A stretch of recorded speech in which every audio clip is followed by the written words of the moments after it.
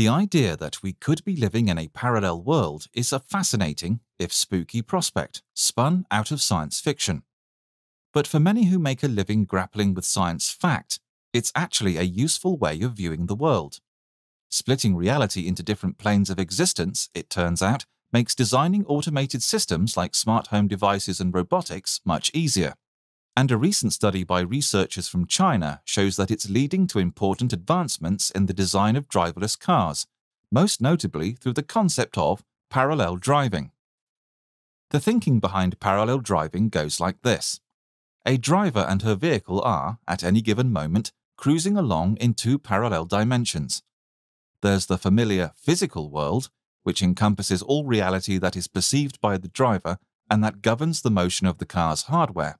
And then there's the artificial world, where virtual versions of the car, other cars, and the road are simulated by the car's software. It's in this virtual space that data like speed, road conditions, and proximity to surrounding vehicles are continuously gathered, analyzed, and fed into countless simulations run on the fly.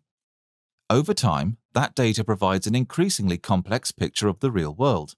So complex, in fact, that the car's software can begin to map out the best route for a trip and, to some degree, even predict future road or traffic conditions. In other words, the car learns to become independent from the driver.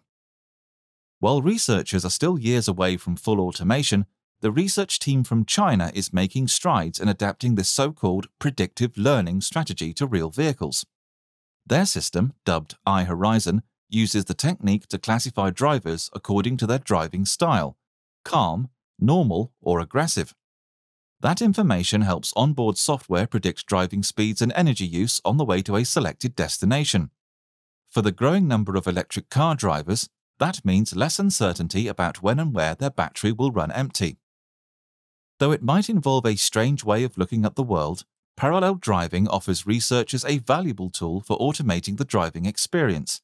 And, ultimately, it could ensure that driverless cars run as smoothly, safely, and efficiently as possible.